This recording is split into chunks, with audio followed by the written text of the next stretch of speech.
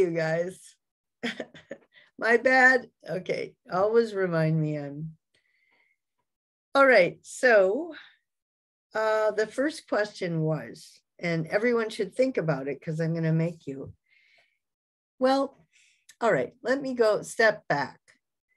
What quality of character, when you think of a preacher, what qualities of character do you think they have? What do you associate with a preacher? What is it that makes a preacher any different from anybody else? So we'll just start with that. Alexis, do you have an opinion about that? Yeah, I think a preacher or any one person who has like authority in a church should be honest, like willing to give, I would say giving, and empathetic, I think that's how you say it. Okay. What about you, Colin?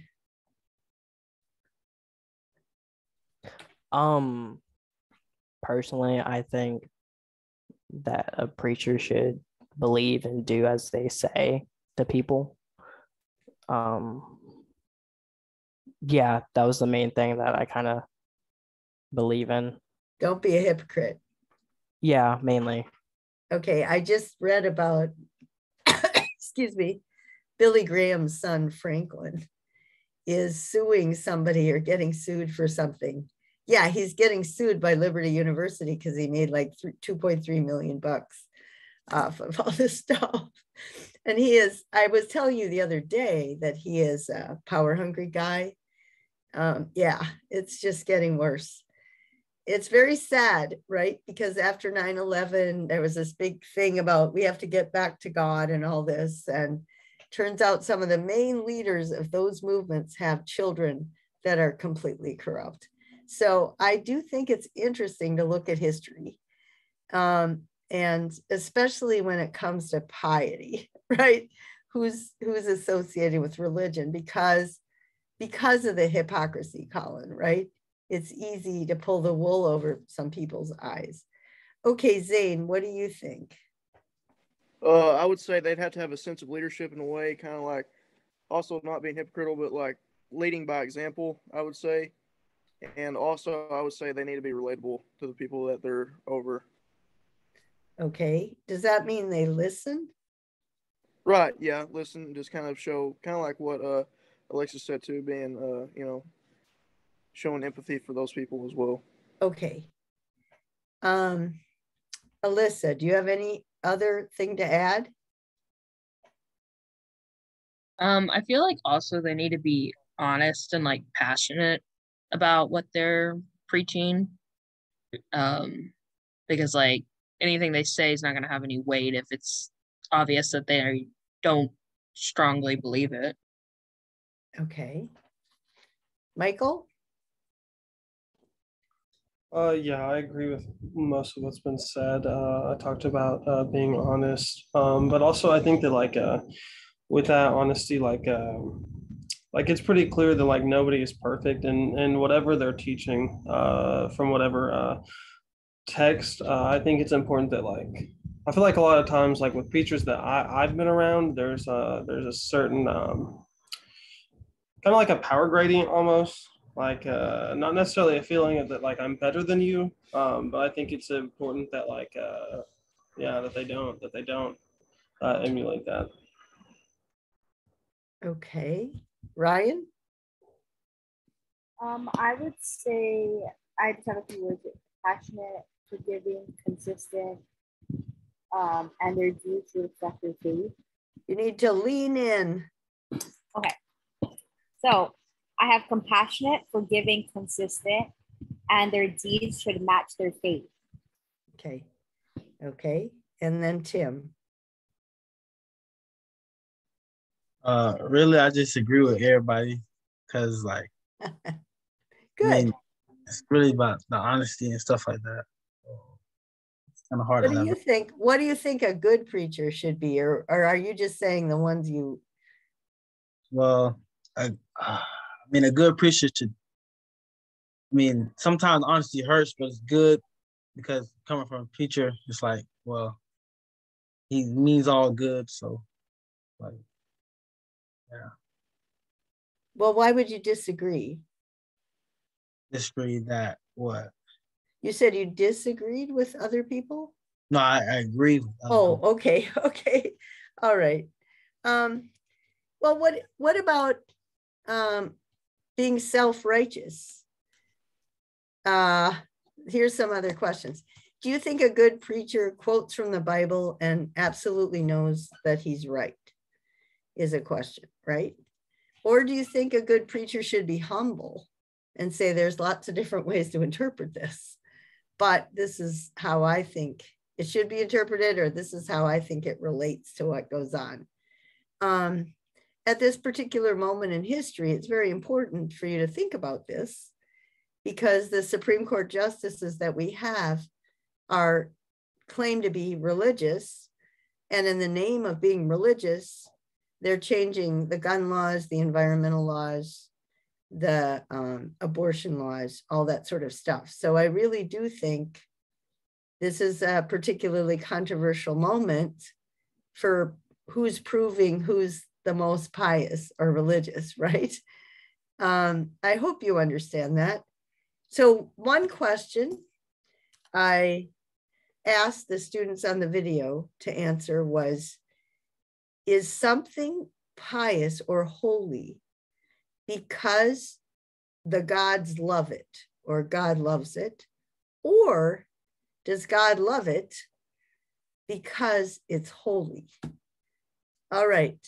Colin, were you one of the ones that had seen the video?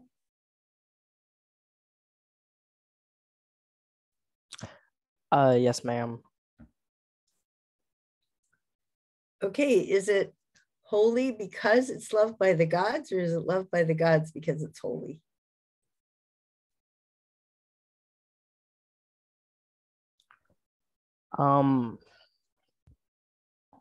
Honestly, holy, loved by the gods, loved by the gods, holy. Okay, you can hold it. Yeah, I really don't right? know. I mean, I'm going to try to convince you it makes a big difference. And if you can't figure out why it makes a big difference, you might want to just stay on hold for a while and then comment later. That's fine. Who else watched the video? There was one other person. Okay, Michael, what you got? Oh, good, Zane, good. Go ahead, Michael. I didn't watch the video, but this was one of like my reflection things that I talked about for your questions. But I said that I think things are loved by the gods because it's holy, especially in like the time period that we're discussing within like the ancient Greek gods. And they talked about it in the dialogue as well, like what the gods, like defining it the other way. I feel like it changes, because like if you look historically before the gods and you look at like the Titans, obviously what they were thinking was also different from like what the Greek gods were thinking, you know. Obviously everyone thought of them as gods regardless, you know, in a broader sense of the term gods, but yeah. Well, so do you think holiness, and then the Titans would also have some idea of holiness, even though they have totally different gods? Is that what you're getting at? Yes. Okay, so every culture has some idea of holiness, but totally different religious texts. Right. Yeah, okay, very good. Who else? Zane, go ahead. Oh yeah, I would kind of agree with that pretty much, along with you know, that the gods love it because it is holy. You know, I just try to dig down and like try to like think of it in like a more deeper standing, and like that's just what I came up with. I mean, that's just what made the most sense, because I mean, if it's just because like the gods loved it, and I mean it's not necessarily anything special, or you know it's nothing good or anything like that, then it wouldn't be, you know, I wouldn't consider that holy. But yeah. Okay, good, very good. If that makes sense. I know it's kind of, I was kind of, you know, rambling off Well, stuff, it but it makes sense to me. So every culture has some idea of what holiness is, or piety, but they all have different ideas of the gods and what the gods love. Is that fair? Okay. Alexis, do you want to make any comments? It's funny how every time you call my name, I immediately hit myself with something. I don't know why. I'm sorry. So I honestly think that because the God said so, they think it's holy. And it's because it's normal everyday things that people really don't think about and really consider, like, would think twice about. But because a higher being, in a sense, was like, this is the right thing to do, and you should cast out all those other thoughts that you have, it's saying we have those thoughts, and those thoughts are like accessible for us, and it's something we consider, but we shouldn't consider because it's not considered righteous. Okay. All right, I'll leave that one hanging. If anybody else wants to make a comment, really, good, Michael, go ahead. I was going to say I kind of disagree with that, or more so the idea that something is pious or holy because it's loved by the gods. Like we talked about yesterday, Ares kind of loved killing people via war. And that I don't, think that we could call that pious or holy. Or you can look at like the amount of extramarital children that they all had, and kind of just like left in the Greek society. I feel like if you look at it via like their actions, and again, I know that we're talking about like Greek gods, and that kind of differentiates between other like religions that we'll cover. Sorry, but yeah. Well, in the Judeo-Christian, the Old Testament God is very different than the way Jesus describes God, right? Right? I mean, the Old Testament, I will take vengeance and I will punish you for 7 generations. And oh my God, you can quote from a pretty vengeful God. And, that's not what Jesus said in the Sermon on the Mount. He even quotes from the Old Testament and says, that's wrong. I'm telling you something different. So it's not just the Greek gods. Alyssa, do you have a comment? What Michael said makes sense to me, but like I do see both sides of the argument. I kind of more so believe that it's something totally because the gods love it. Like just from like my like how I view it, it's like they made it holy. It wasn't holy prior to them. So that's why I think that. But both sides make perfect sense to me, honestly. Okay. Ryan. Are we asking like our opinion or what is usually like the case? You have to lean in. Okay. Are we asking what we think it is or what it usually tends to be? Well, both. You can say both. Okay. So for me personally, I feel like humans, we are born with something within us, unless you're mentally incapable, like you have, special needs or something, like you are mentally given something spiritually too, that like, right from wrong. Like you see kids when they see other babies crying, like they're in distress as well. So I feel like humans have like innate like connection with other people. So like I feel like we know right from wrong. Other things like maybe like, when you get older, things maybe like you might pick up on other things. But I feel like things where it's like killing, like I feel like we are born with that. And so like I feel like that's totally not killing, but the opposite of killing. So empathy. Empathy. Yeah. So I feel like we as humans, like we already have that. And then the gods or God or spiritual text or whatever kind of puts it into a higher thinking, or at least into like scripture or like written form. And so like people just relate to it. But I feel like all humans already have like know what is right from wrong or empathy. So I feel like that's kind of where I stand with it. Okay, good. Tim.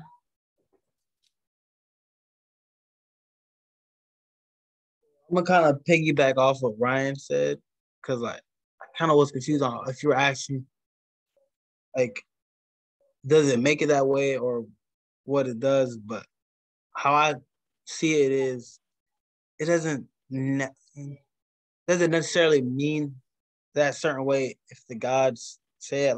I'm picking off of Lexi. She kind of said that like, well, it's like everyday things. So I mean, it's kind of hard to explain because I had two thoughts at once. That's why I'm kind of struggling to say it right now. But You could kind say of both get of the them. gist. Yeah, it's kind of like yeah. Go ahead, Ryan.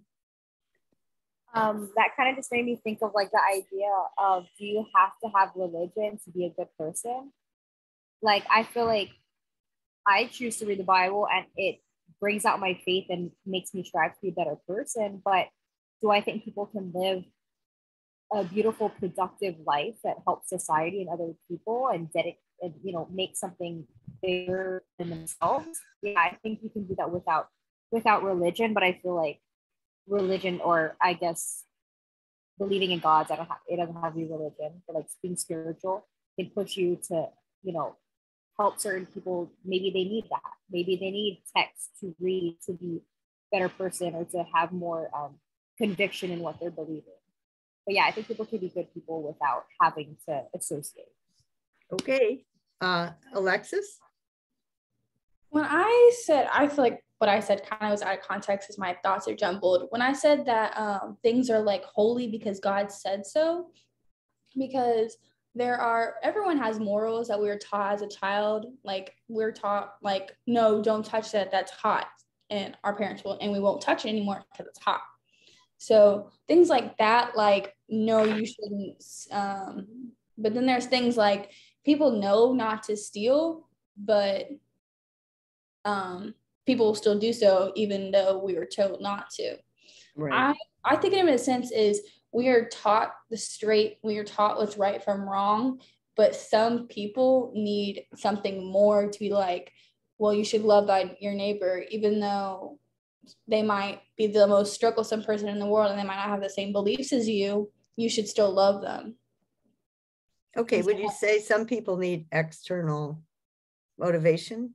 Mm-hmm, like such as religions or anti-religions in some case, because there are those some nowadays. Well, what about when the Bible was used to justify racism and sexism, and people honestly in their conscience thought it was wrong to free your slaves, or it was wrong to let your wife go to college?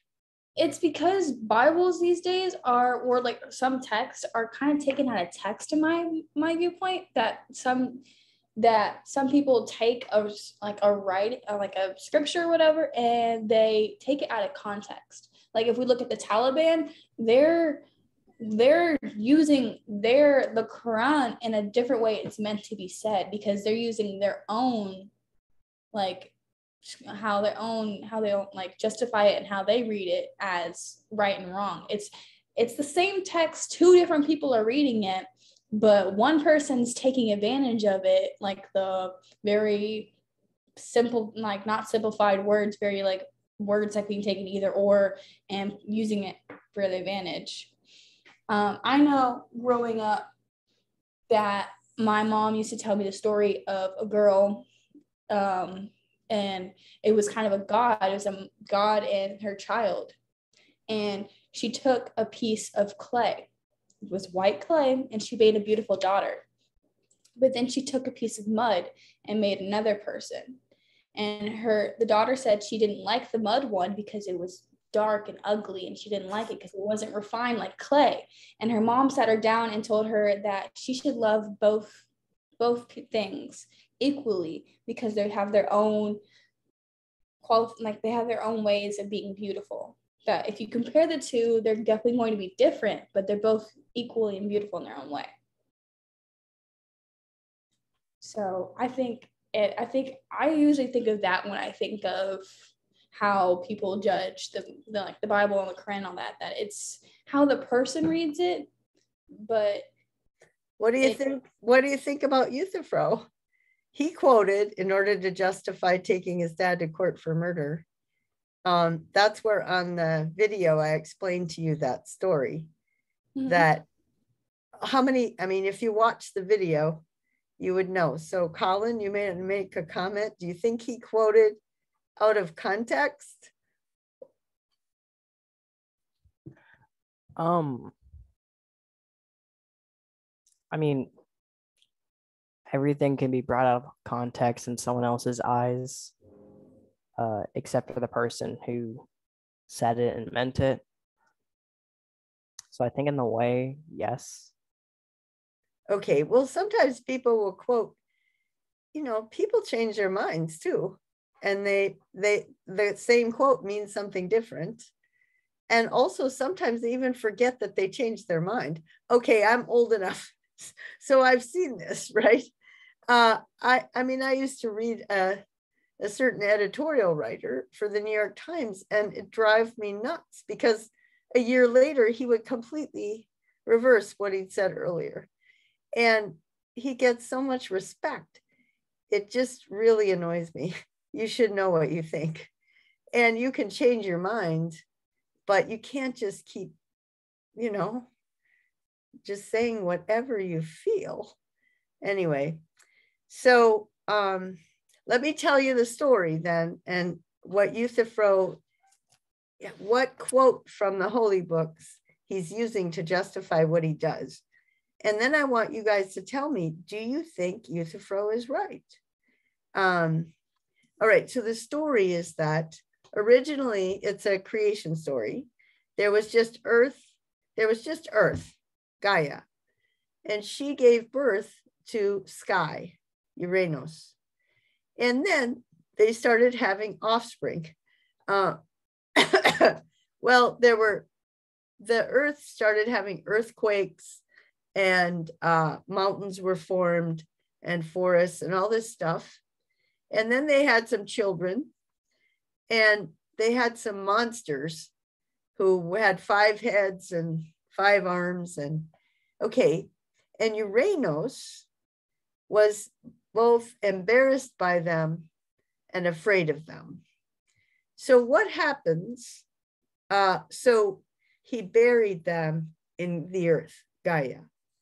Is that an abuse of parental authority, right? Here's the metaphor, right?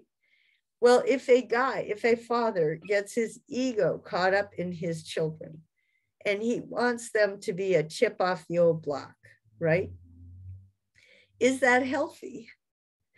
Well, what happens if your kid is not as good looking as you, or not as smart as you, not as athletic as you? Should the father be embarrassed by the child for something they can't control? I guess that's a rhetorical question, right? Of course not. What about if he's cuter than the father, and he's smarter than the father, and he's more athletic than the father? Then what do these kind of guys do? They compete with them, right? Is that good? Is that healthy? No, of course not. So, I mean, the punchline is let your kids be who they are. Like, don't try to control who they are. You can't anyway. Anyway, so Gaia, you can imagine, is really mad because if a father, and it doesn't have to be a father, but let's just go with this. If he does start damaging his children psychologically, she's going to embrace them, right? She wants to protect them. So they get buried in Gaia, which also is not healthy, because if you're just a mommy's boy and you can't go out in the world, that doesn't work. So then she got all of her kids together, and she had this sickle. She says, okay, somebody's got to cut off his genitals. This is great. You get sex ed, from Dr. Beck. Okay, you cut off his genitals. Why? Because Eros is your passion. All of those deities are about passion, a passion for justice, a passion for truth. So one of the children named Kronos, which means time, he raised his hand. He said, okay, Mom, I'll do it. And so he cut off his genitals and threw him in the sea. Well, what's happening? When Gaia, originally, it was just a chunk. The earth was a chunk of dirt, like a rock. And then Uranus was born. And then you have the earthquakes and the volcanoes. Well, now you have a natural history. Now you have a before and after. Things are changing. So Kronos takes over, right? Now time is governing what's going on in the world. Do you understand that? The metaphorical interpretation. Does that make sense? But then Euthyphro is using it to justify. He says, well, I'm not cutting off my father's genitals. I'm just taking him to court for murder, right? So then Socrates says, do you really believe those stories when the gods are doing all that awful stuff? Because I think the gods are good. And so I don't think they do that stuff. And Euthyphro says, well, of course, it's true. And, I could quote you a million other things too. And Socrates says, well, I guess, hold off. But you must know what piety is. If you know that this is what the gods want, I really want to know from you, what is piety? Because Socrates is getting accused of being impious and not believing in the city's gods. Well, right away there, you know why he's getting accused. Because he says, I don't believe that stuff because I think the gods are good. And on the other hand, you can completely read it as poetry, metaphorically, and it's got some really important messages for people psychologically, what not to do. Anyway, so here's their father and Euthyphro is the fundamentalist, right? Quotes literally, and he's taking his father to court for murder, and his family is appalled. Socrates, on the other hand, is the one who reads the stuff metaphorically, not literally, and he's getting taken to court for not believing in the city's gods. And so the question is, what is piety, right? Euthyphro has a reputation for being pious, but now you have this minister who's doing stuff that the parents, his family thinks part of piety is to respect your elders. Okay, so Euthyphro thinks that Athens is declining and he's going to lay down the law, and he's going to represent that we have to get back to God and we have to honor God, and I'm going to do it publicly by doing this, and it will help Athens recover. And Meletus is accusing Socrates because he doesn't read the stuff literally. He's the cause of why Athens declined. And so he's getting sent to court and he's going to get killed. So then the question is, what is piety? So I want to impress on you, people really disagree on what is pious, and it's driving world history at this moment. It's certainly driving American history. So what I'm going to go to the, here's the definitions, right? And I'll stop and ask you, let me just do this. I'm sorry. Why doesn't everybody start with one thing that they wanted to bring and talk about in class? So Colin, was there something you wanted to talk about? I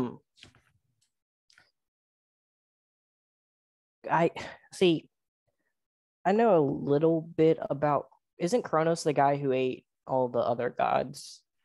He was afraid his kids were going to do the same thing to him. So he devoured them. Okay. Yes. And that's a metaphor, like time eats us all, right?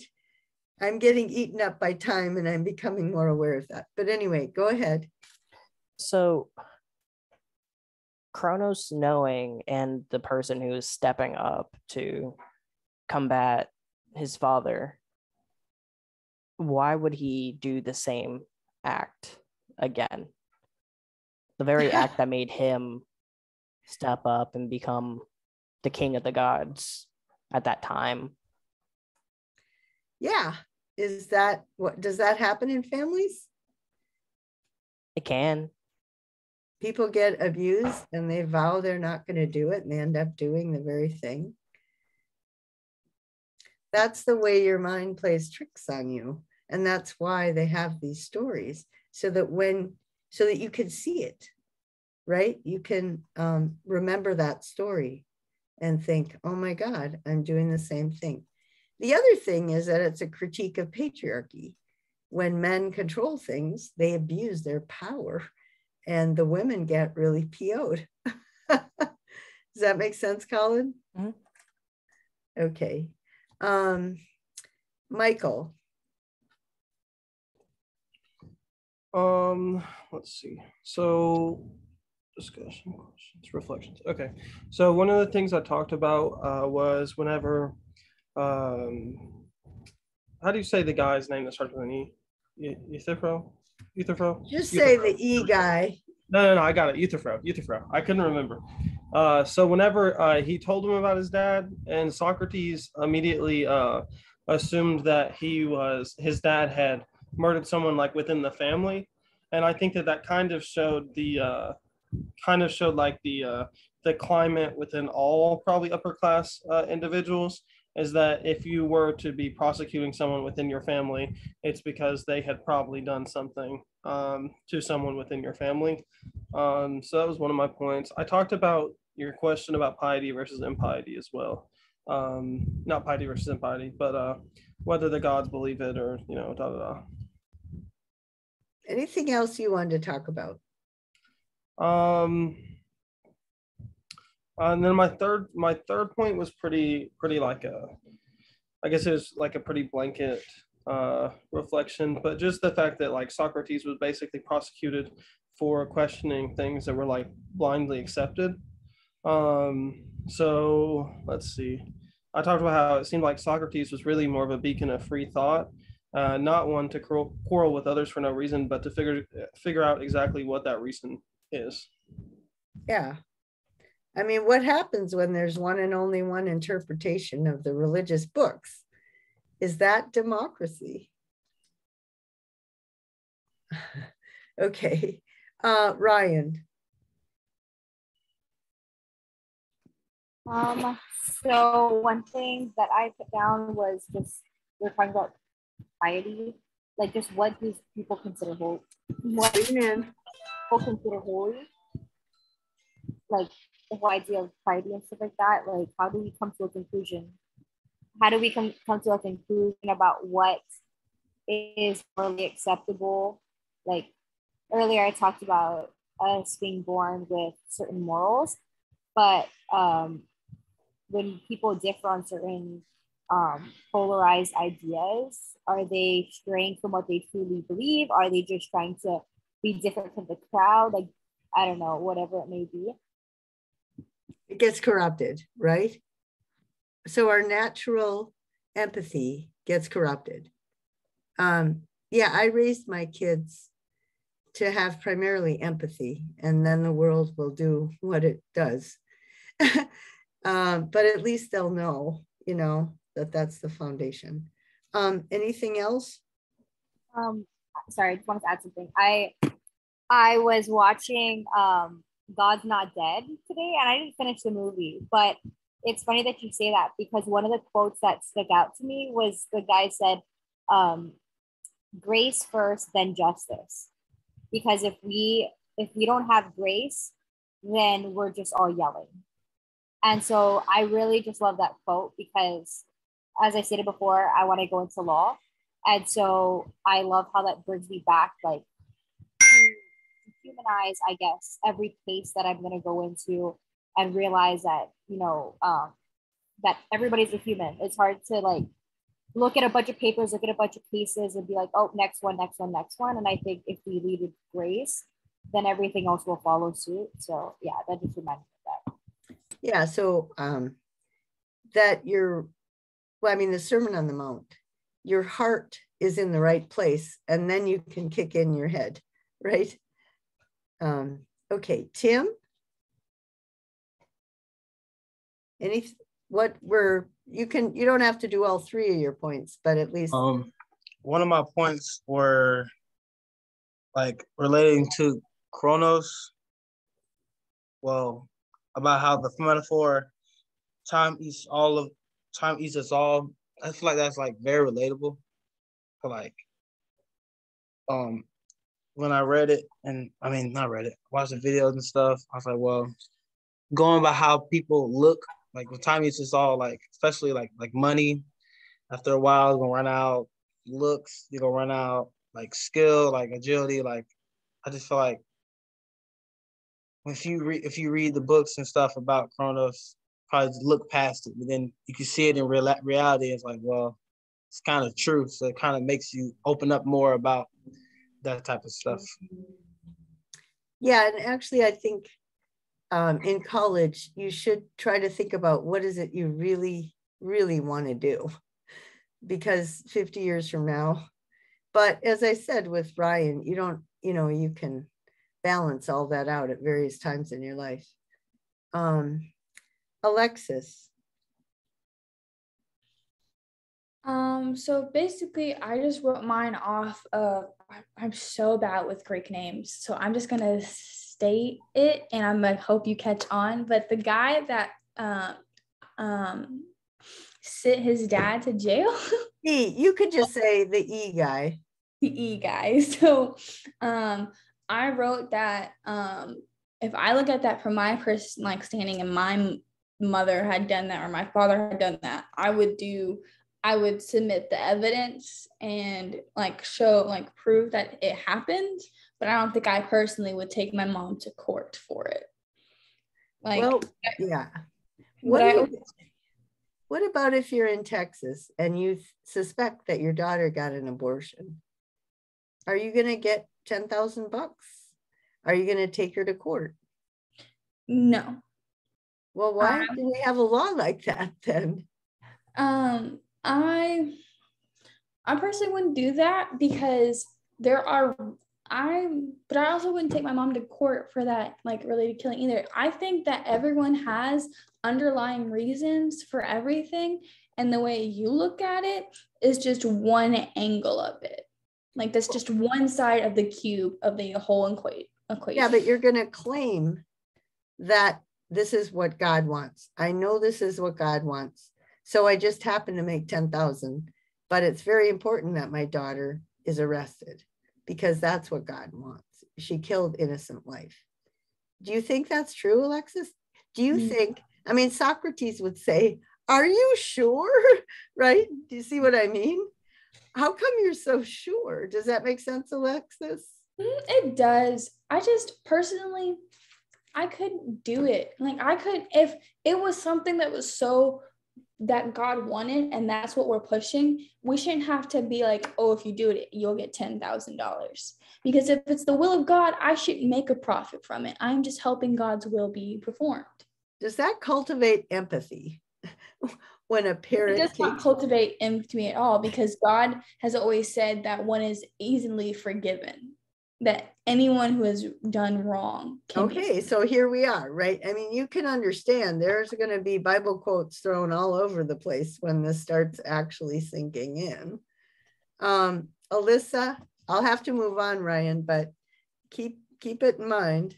Real quick, it's time for me to go, so I have to go. Okay. Well, have a good time. You too. She's going to her grandma's birthday party. Fine with me. I'm a grandma. I would want my grandkids to quit class. Bye-bye. Have a lovely day. Okay, Alyssa. I was me and Alexis were kind of thinking of the same things. Like if it is the will of God, then I shouldn't be making a profit from it. So if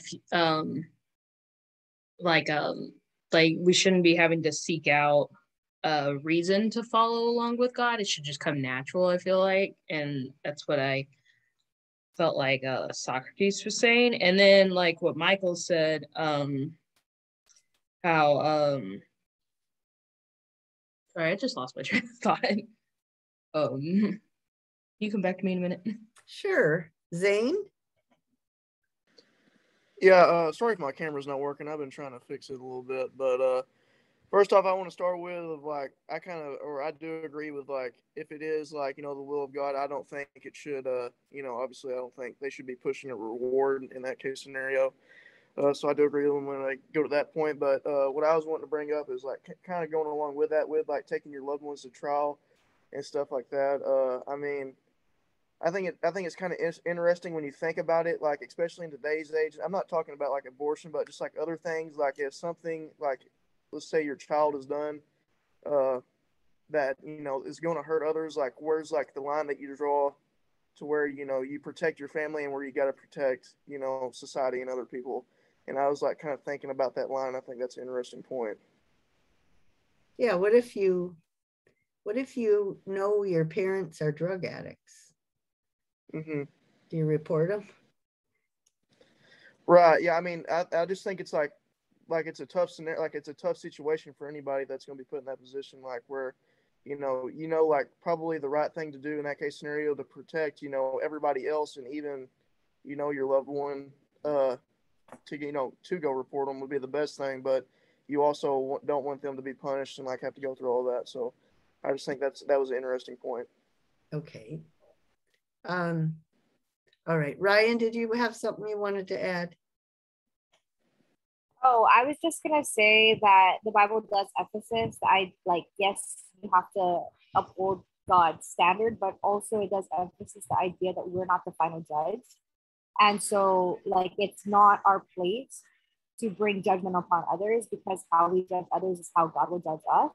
So I just wanted to emphasize that. And then the idea about bringing a loved one to court. For me, I just grew up in a very family, like, it's like ride or die, for your family. And so I think that's a tough situation. And I guess like when it comes to maybe the well-being for another person, like for example, you see the shootings that happens and all of those things. If you know somebody is mentally not there and they have a gun and stuff like that, I think that's where, if they are going to kill somebody else and that, or shoot out of school innocent people, then you should, that's what crosses the line. But I think maybe there should be some intervention between, I mean, that's like a severe case, but if there could be some intervention without trying to bring judgment upon that person, I think that would be the best route for me personally. Yeah, I was surprised that nobody said that preachers should not be judgmental, right? Should they be or shouldn't they be? And are they or aren't they? So keep that in mind. And also, they should be humble, right? They should be intellectually honest, right? I don't know for sure, but this is how I interpret it. Like, does anybody know absolutely what God wants? There's like 300 books in the Bible and they all disagree with each other. So I think that's kind of a hint that you're supposed to be a little humble about your interpretations. But that's what Socrates thought. So yeah, I'm going to get the hemlock. Anyway, so piety is doing what I'm doing. He's absolutely certain that he's right. So what do you think of Euthyphro, right? Do you think he's a pious man, or do you think then Socrates, I said, Socrates couldn't figure it out. He didn't know if Euthyphro was arrogant or if he just really thinks in black and white ways.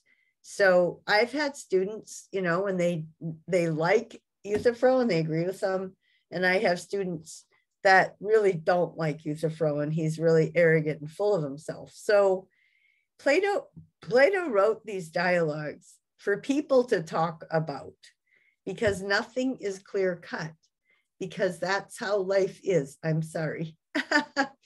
Okay, and so Euthyphro thinks he's right. And then Socrates, well, what is piety? And it's what's dear to the gods. Well, the trouble is the gods disagree.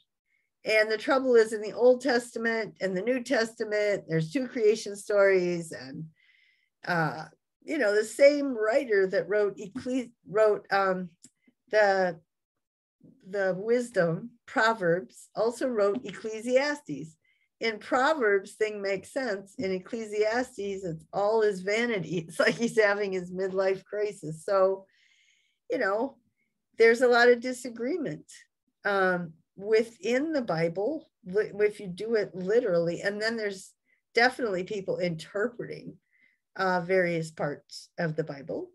So what all the gods love is pious. Well, Socrates says, well, in this particular case, human beings really disagree. So don't you think the gods probably disagree? And Euthyphro says, no, I could explain it to you, but we don't have time. So is Euthyphro arrogant, or is he just a black and white thinker? And then we discussed that question. Okay, piety is that part which it tends to go. And this is a question of, is it different to take your own daughter to court for murder, or to take, I don't know, your daughter's friend or somebody you don't know that you know got an abortion? Is that okay if you don't know them? Anyway, so the next question, and I think this was one of the questions. Yeah, this was a question I asked you on the video. What kind of service do you give to the gods? When you go to church, when you pray, when you read the book, the Bible, when you maybe do volunteer work or you tithe, whatever you're doing, which you think is reinforcing your relationship to God, what kind of service is that? Is it slave to a master, right? Are you like God's slave? And Socrates said, well, the slaves serve the master because the master needs them. And Euthyphro goes, no, the gods don't need us. Well, what is it then? And then do we attend to the gods for the God's sake or for our sake, right? If we do it for our own sake, then what kind of service is analogous to doing pious acts? So for example, does the art of medicine attend to the doctors, or do the doctors attend to the art of medicine? Does the art of shipbuilding attend to shipbuilders, or do shipbuilders attend to the art of shipbuilding? And medicine produces health, shipbuilding produces ships. Well, what about the art of piety, right? Does the art of piety serve humans, or do humans serve the art of piety? And what is the goal? What does the art of piety produce? All right, I'm going to ask all of you, if you go to church, or if you do this, or things that you consider strengthening your relation to God. If you don't, right, then why do you think that it's, some people need it? That's fine. Do you think, well, people really get deluded about good and evil because they do this stuff, but they end up thinking God's will is whatever they want to think it is anyway? It doesn't really make any difference, because they'll believe that God wants us to, take our daughter to court for murder and take the $10,000, or God wants us to get rid of environmental protection laws, or God wants us to, hate gays, not marry gays, or whatever. So anyway, what is it that the art of piety serves? Humans, or do humans serve it? And what does it produce? Okay. And what are the similarities and differences between the goal of shipbuilding, medicine, and piety? Okay, you guys, I'm going to do a round. What do you think, Colin?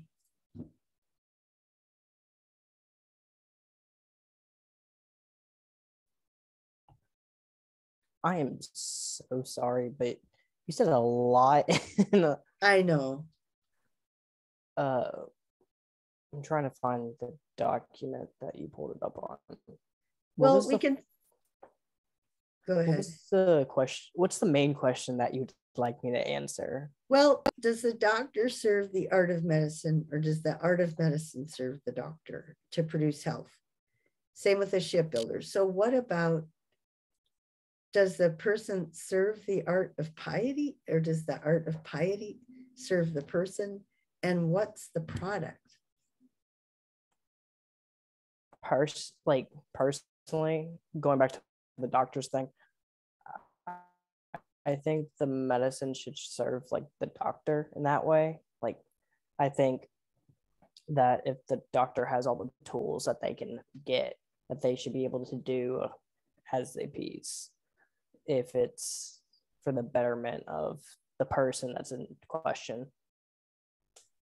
Okay, so if the doctor serves the art of medicine, then they're learning their skill, right? Yes. Right. If the art of medicine is serving the doctor, what else can the doctor do with that art? They have, my way of like seeing that and understanding it is that they have the whole idea of art of medicine down.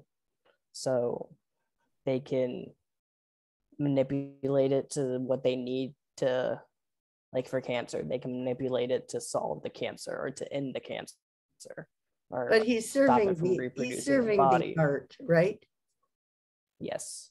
Okay, the other way around, can somebody decide I'm going to become a doctor to get rich? That's my main goal. So the art of medicine is serving me. And okay, does that make sense, Colin? Yes. Okay, whereas if I'm serving the art of medicine, I do what the patient needs, and it's not about money, and it's not about status. Okay, good. So how does that apply to piety? Right? Granted, they should manipulate the literature not to hinder a person. They should manipulate it to make it seem better for a person. So instead of the olden days of God's wrath, God was a hateful person. Now it's God's a great person. God is amazing. So they changed like using religion and things of that nature as like a source of fear to a source of hope. Okay. Kind of. That's a good point. That's a kind of standard way of understanding the Old Testament and the New Testament. Okay, Michael. Okay, so I wrote down that without doctors, we would still have medicine. But without medicine, I don't think that we would have like doctors. I'm not sure which side that goes with for what you were asking us. I don't know. Okay. So, there was herbal medicine, there was sort of natural medicine, and now we have this incredibly complicated skill, right? Well, if the art is serving the doctors, you can say our whole healthcare system is really driven by greed, not by a desire to keep people healthy, because you can tell they don't do anything with wellness, and they do all this stuff they don't stop all the things that are making us sick, but they make a lot of money making us supposedly healthy or maintaining our health, right, Michael? Right. We don't focus on preventative medicine. And that would be an indication that the doctor is not serving the art, but the art is serving the medical profession. Right. Okay. And so with religion, is religion, serving people, or are people serving religion, or are religious leaders also using it like a tool for their own benefit, right? Yeah. So I feel like when it's done incorrectly, religious leaders definitely use it as a tool. But I think when it's done correctly, it can be used as a service to people. Somebody brought it up earlier, but basically how religion can just be used as like an anchor for like morality, basically. So right. Yeah. Well, I mean, I would be willing to grant that Billy Graham and even Jerry Falwell had good intentions or something, right? Although Falwell got pretty self-righteous and arrogant toward the end. But his kids definitely were hiding behind religion and doing all this crappy stuff. Does that make sense? Yeah, okay. Ryan, what about you? I would say both, like equally. Like, you use the analogy of, or you use the example of like religion and how that serves people, or does people serve religion? I think it's both. Like, I interpret my relationship with God as a friend and as a father. So when I do good deeds, I don't just do it for the person I'm doing it for. Like, I do it for a friend, aka God. So like in that way, I'm serving him. But then at the same time, I ask him to guide me. I ask him for things that I pray for. I ask him for clarity and to have compassion, things that I need help with. So I think it's both equally. It's a give and take. But yeah, and also obviously, like I think that people can weaponize religion and people can manipulate it to fit their own narrative, and I think the that's the harm in some types of religions, because a lot of the times people find themselves going into religion because they're in a hard place. Like, not, I think for me and my personal experience, the majority of the people that I've seen turn to religion or God, usually it's because they're stuck in a hard place in their life and they just don't know where to go and they have nowhere else. And then they're like, and they find that knowledge that they dig deep in themselves, and then they find God. So I think sometimes they take advantage of that. A lot of that's why I turned away from religion, because I feel like a lot of the times it's used to catch people when they're really not able to, like question things. Okay. Yeah, and there's plenty of quotes. God answers prayers. So if you ask to be rich and you don't get rich, then you either think, well, God doesn't answer prayers, or you think, it really depends upon what you're asking, right? Seek and you shall find. It really depends on what you're seeking. But there is a prosperity gospel.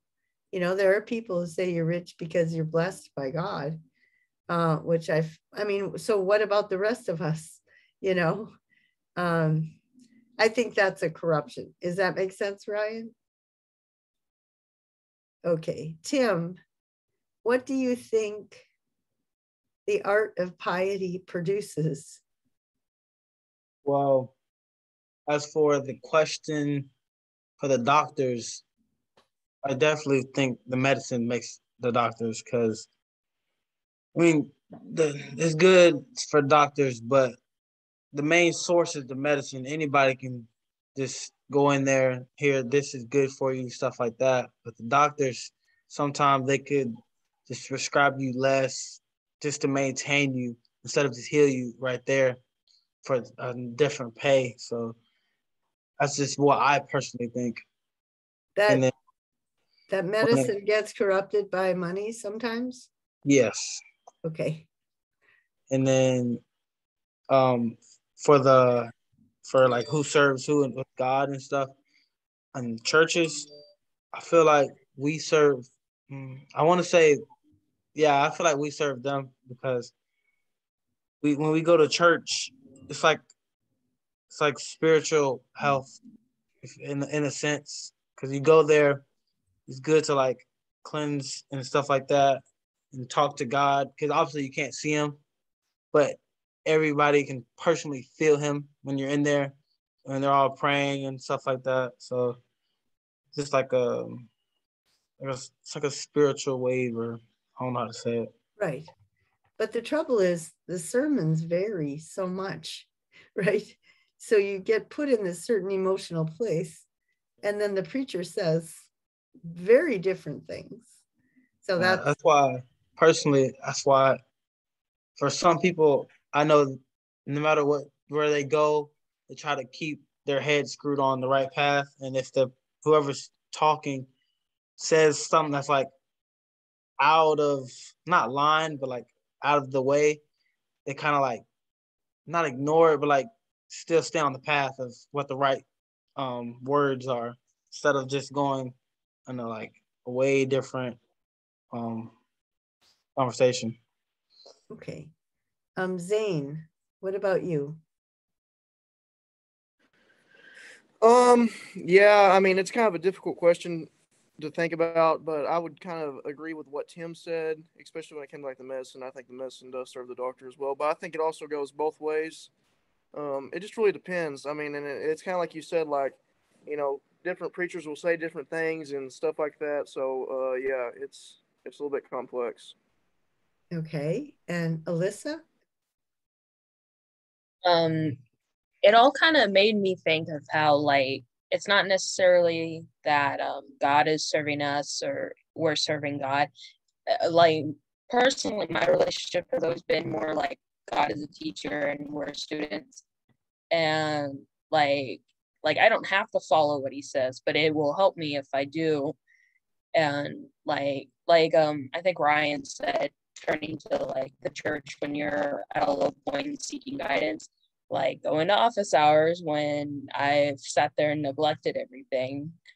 um it's like you have to have like a personal connection with your teacher or like God, and finding the right fit for you.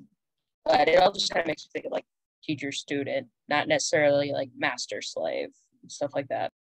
Okay. All right. So we're back to Euthyphro. And he says, piety is learning how to please the gods by prayers and sacrifices. This is going to save families and the state.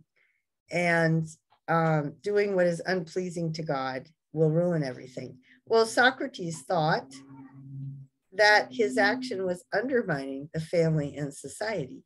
And he thought it was preserving the family. And then the next definition, piety is an art of doing business, right? Human beings honor, please the God, give money and time. And in exchange, you get a stable family. Does that mean good things happen to good people and bad things happen to bad people? Well, what if something bad happens to you? Is that because God thinks you're a sinner? You did something wrong, and then God helps those who help themselves. If you're rich, that means you're blessed by God. Do we worship the gods in hope of a better life? Is it a cost benefit analysis? Are we just calculating our own self-interest, right? And then what about mega churches? Is that really a sign of how pious people are? Or is that a way to network, get a better job? What about capital punishment? We're going to read the Sermon on the Mount. And Jesus very clearly says, you don't take revenge. And making abortion illegal. So my friend's child died of SIDS. Does that mean my friend was wicked and getting punished? People deny their children medical care in the name of God. People engage in first strike military action in the name of God. George W. administration had a policy of first strike.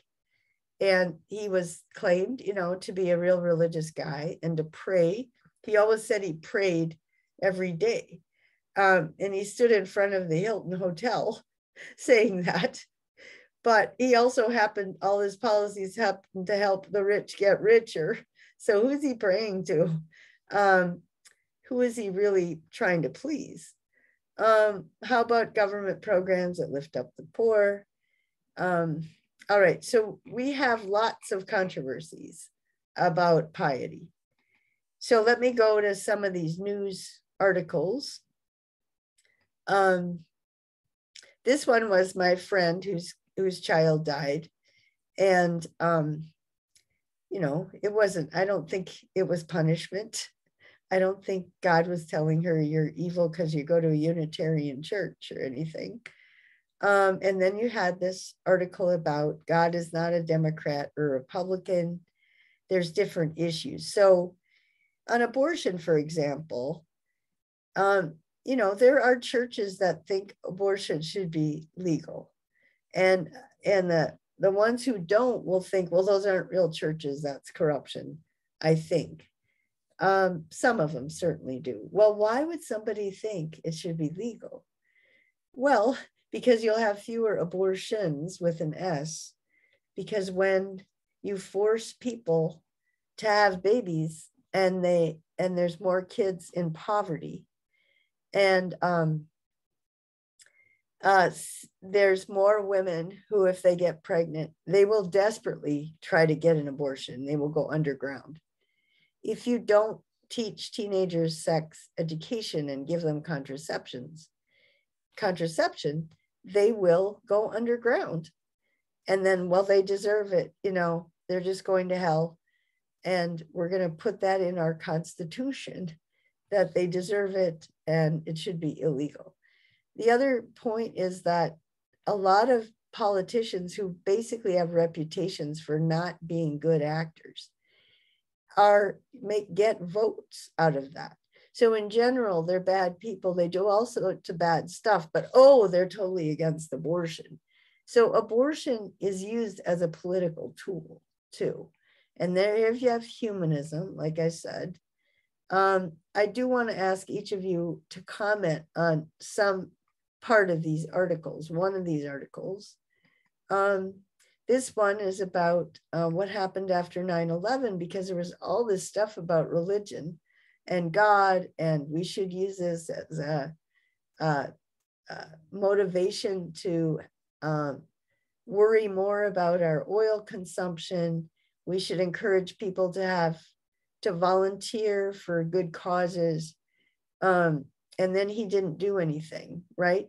We started torturing in the name of religion, okay? George W. Bush really united religion.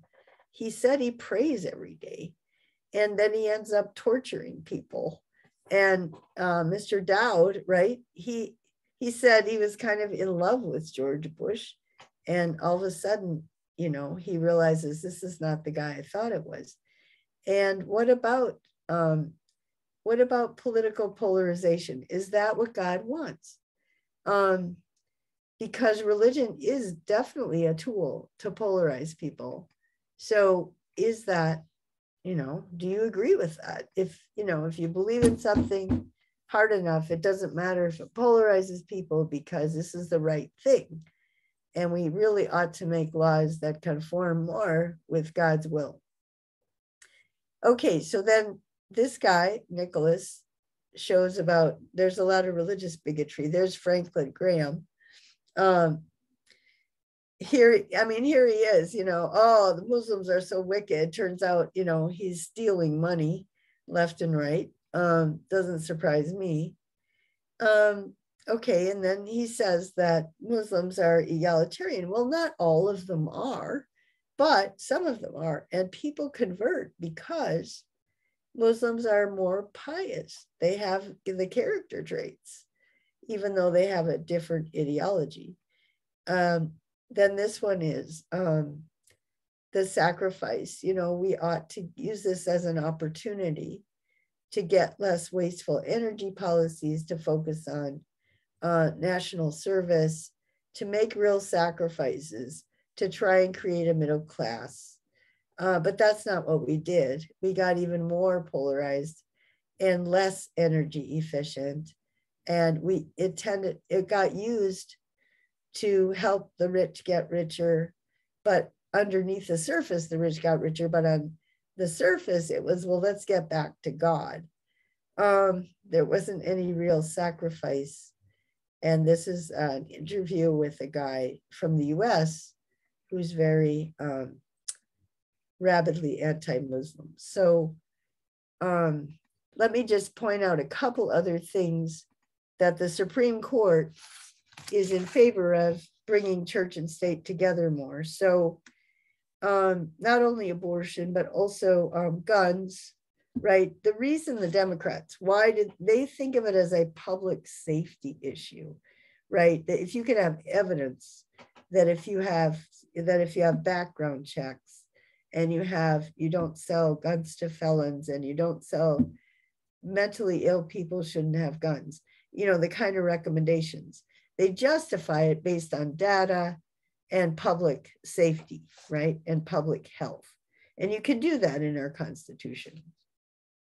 Then there's the gay, right? So again, if you unite reason and faith, there's plenty of churches that except they ordain gays, they marry gays, because they unite reason and faith. And there are 7 quotes in the Bible, but the book that those quotes exist in, that same priest also said, you can treat your slaves however you like. And so is it true that this one priest has complete authority, even when other things that he said, rabbi, when you wouldn't agree with other things he said? So you need to contextualize that. Then another major thing is to get rid of environmental protection laws. So now that there are fewer laws on air pollution, because that wasn't in the original Constitution. And then the latest thing has been the football coach who wants to take a knee after a game to pray. Well, okay, what are the two sides? Well, when Colin Kaepernick took a knee to make people more aware of racism, that was really bad because, it's being self-critical. I guess, speaking as Socrates, like in a democratic society, you ought to applaud people when they're trying to get us to re-examine ourselves and our wickedness and our unexamined lives, right? On the other hand, the person who wants to take a knee for Christianity, for prayer, well, what about that? I mean, in both cases, there's what about peer pressure, right? And that's what the justices that dissented said, that kids are going to get so much pressure and they're going to get judged. This is a very polarizing thing because some of the kids on sports teams are not religious at all. They come from Europe. Their secular humanism is the culture. A lot of my students are like that. And what if some of them are Jewish, of course, and they could be Muslim? I mean, so what do you think? I asked each of you to give an example of where people really disagree, on what's pious and what's not. So what about you, Colin?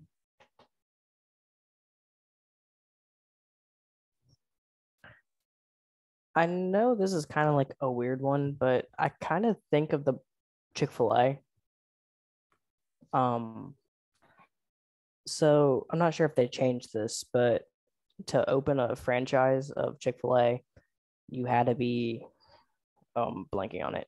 So like involved within the church. Oh, okay. Yes, you had to be like really involved in one of your churches, then get like a very, very lucky pretty much to be able to open one branch of Chick-fil-A. So then I knew like most of the time you'd have to start off at like kids and teenagers to get to the level that you would need to before you're like 30 and 35 to be able to open one, because Chick-fil-A pays for everything and does everything. All you just got to do is run it pretty much. So I know people who like started doing that because they wanted to open a Chick-fil-A and be able to own one. So it's one of those weird things that they use religion to benefit themselves for personal gain, for like money and things of that nature. Ulterior motives. Yes. Yeah, the head of the EPA used his position to try and get his wife to be able to open one of those. So he was abusing his power, and he got in trouble for that. He got in trouble for a lot of stuff that he did. So just FYI, guys, the head of the EPA under Trump had actually worked for oil companies in Oklahoma, and he had been sued by the EPA before he got appointed to run it. Okay, talk about Fox in charge of the hen house. Same with the energy company. The Department of Energy is supposed to protect us and try to find green energy sources. And Ryan Zielke was appointed, who has spent his whole career working with energy companies. And so, of course, he used his position to trash all the laws or not to apply them. And then he changed one law, or one of those guys changed a law to benefit a certain company, and he stepped down from that job and went to work for that company. But this is all okay, according to the political party that associates itself with Christianity, because our founding fathers did not have environmental laws, right? Well, we didn't have environmental problems either. So I guess that annoys me when protecting the environment is considered anti-Christian, right? It's God's creation, you know, and the idea that you can ignore the way we're destroying it in the name of faith. I have trouble with that. Michael, what about you? So I guess the first thing that kind of came to my mind had to do with like the new ruling on abortion that seems to be pretty steep in religion, but more so in like in Christianity, and kind of ignores other religions that like I don't know. I've seen some stuff how like there are certain other religions that like I'm not gonna say like need abortion, but like it is like it is a part of their religion. And yeah, and obviously like no one will ever say that the court decision was based on religion, but like you definitely know that it plays a part. But why is this religion the correct one versus another, if you will? Okay, because our founders were Christian, but they weren't, you know, a lot of them were religious heretics and Unitarians and all sorts of stuff. But anyway, Ryan? This is actually perfect that you called me next, because that's something that I was thinking that's actually perfect that you called me next, because that was something that I wanted to talk about, was just the idea of like abortion and how religion, I suppose, plays a role in government. And I just feel like even though I choose to live my path through, you know, through God and stuff like that, I am totally pro-choice. Like, totally believe that there should be a separation between the government and our laws and religion. Because, like you said earlier, it's like, how do you prioritize one religion over another? And I know this is like a crazy, like, dramatic difference, but like, for example, Satanism. Like, I did Satanism, I did like a paper about it. And like, if you go through their website and what their core values are, like, I mean, I read through it, and obviously I'm not a Satanist, but you look through it and it's like women empowerment, you know, choose your own destiny, have protection over your own rights, question things like that. Those are things I can resonate with, even though I'm not a Satanist. But I mean, how do you prioritize Christianity over Satanism, right? Because if they believe that you should have access to your, you know, healthcare and have the choice over what you're doing with your body, that's a religion. And they're formally known as a religion because there was, I don't know if it was in like Missouri, I'm not sure. There was like this time where I think it was like a Jesus statue, like a statue of Jesus was placed on state ground, and they protested and said that they should have their I don't know, it's like the goat symbol. They said that why wouldn't their statue be able to be on state grounds if you guys are supposed to be impartial?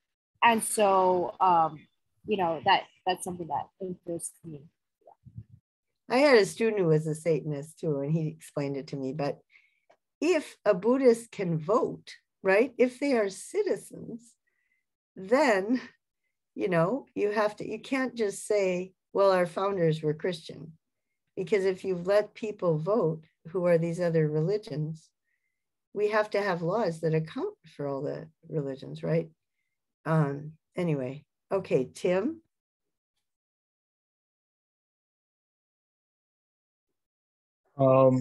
Me, I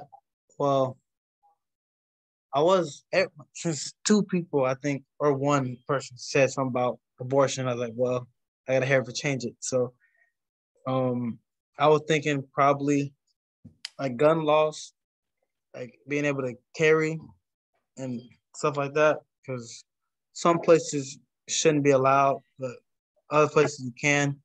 But me personally, I think if you're using it for protection purposes only, I don't think it should be a problem. But that's just how I thought, because some people do take advantage of it. So that's just unfortunate. But I mean, it's just for protection, then I don't see a problem with it. I think everybody buys a gun for protection. It just doesn't always get used that way. I don't think too many people buy them because I'm going to go shoot somebody. They commit suicide. I don't think they were planning to commit suicide when they bought the gun. Or it's a crime of passion. You know, they don't think their spouse or their partner is going to cheat on them. And they don't necessarily know how mad they're going to get about it. But anyway, that's just, again, the Democrats will just talk about public safety. And that's all. Just the statistically, if you have these certain regulations, you have fewer deaths. It's not, you know, that's all. It's nothing more complicated than that, I think. So Zane, what do you think? Kind of going actually more into that, like when it comes to like carrying, I would say like the idea of like teachers should be able to like carry guns into school and stuff like that when it comes, because of like the school shootings and stuff like that. Obviously there's sides that, you know, that think, you know, that would be necessary for protection, you know, of the students and stuff like that. And also, you know, there's a side that says, you know, I don't see how that you know, bringing, you know, more guns into the scenario. I don't see how that, you know, is creating a solution and stuff like that. So that's obviously a big debate. So Yeah, I mean, one time there was a police officer with a gun in the, you know, security. He left it in the bathroom. I mean, there are all these crazy things that happen, right? A kid could, if the teacher has to wear the gun so that if they don't put it in their desk drawer and some kid gets it, right? I mean, there's lots of things that can go wrong. But anyway, I mean, you could do statistically what's likely to preserve life, right? Something like that. There probably should be some data before you make a decision. Tim? If I want to comment off what Zane said, I feel like that would kind of be effective, because there was a shooting in Texas with some kid going to elementary school and killing a lot of people. I feel like if some of those teachers had a gun, probably would have made less people die, or maybe none. Especially if you walk into a school and you're older than everybody with a assault rifle, then kind of common sense. Except for like calling the cops and stuff, already have it on you, like threatening them to leave, stuff like that. But that's just me. Is that the one where it took 45 minutes? Yes. Okay. And I guess they were going more into investigation. He already killed his grandmother before, and he was texting a girl, and she didn't know he was for real. So it's like it could have been avoided so many ways, but unfortunately, it didn't get avoided. Yeah. Okay. I mean, it is being investigated. There were a lot of people, grown-ups with guns, that just didn't go into the building or whatever. It's kind of crazy. But anyway, Alicia, go ahead. Mine's kind of weird, I guess, too, but I was thinking of like the Girl Scouts of America and stuff, because like I grew up a Girl Scout, and like they're a secular organization, but there definitely are like Christian undertones. Like I remember my meetings were in like a Lutheran church or something, and I know they recently got into like controversy in the last couple of years because they donate to Planned Parenthood. Oh. And people were upset, saying that they're supporting abortions. Like Christians were upset about it, and it's like they're not looking at the big picture. Like a small portion of what Planned Parenthood does is abortions. Majority of it is like mammograms, STD testing, stuff like that. And so, you know, they're just looking at it with like, they're not looking at like a big picture of it, and instead like it harms more girls to not support like the Girl Scouts and Planned Parenthood than it is to well, it's just a fact that Planned Parenthood does more to prevent abortions than any other organization because it hands out contraception and it does sex ed. I mean, that's just a fact. And that's where, again, I think it gets used for political purposes and also where religion gets brought in.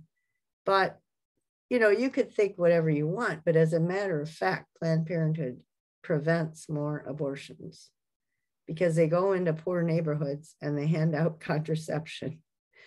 And those are the women that if they got pregnant, they get abortions. Even if it were illegal, they're going to go underground.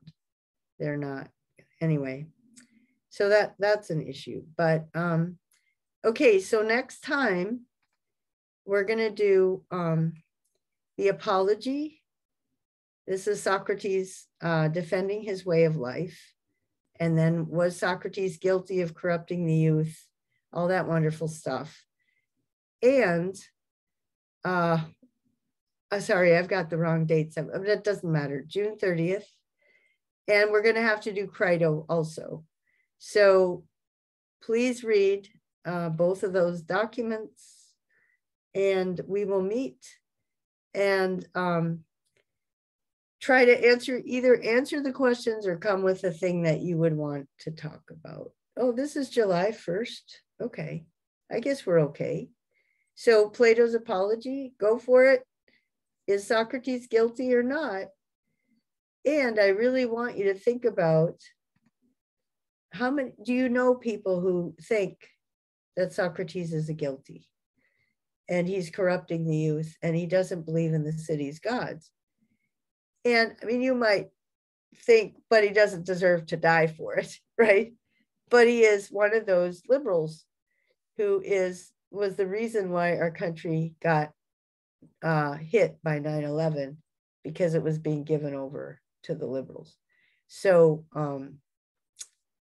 so try to think about, you know, if you can identify with Socrates or if you are not, what you think a democracy, right? What is a good citizen? So I'm gonna give my little video, right, for tomorrow.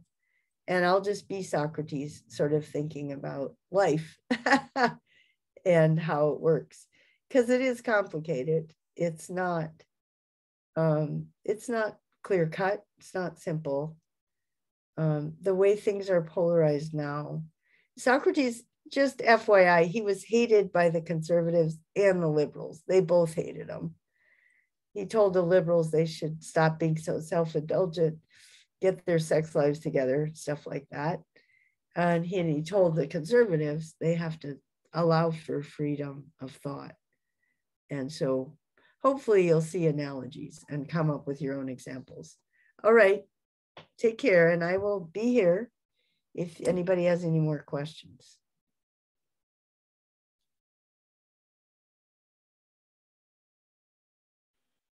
Yes.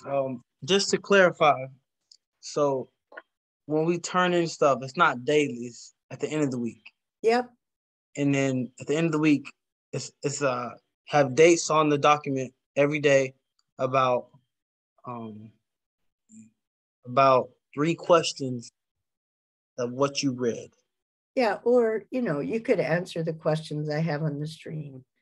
Just 75 words approximately that you wrote before you came to class. And then about 75 words after class. I think I've written that down in a couple places in case. Okay, I think I have it written down on the post itself and also on the syllabus. Okay. But I can check that and I can remind you.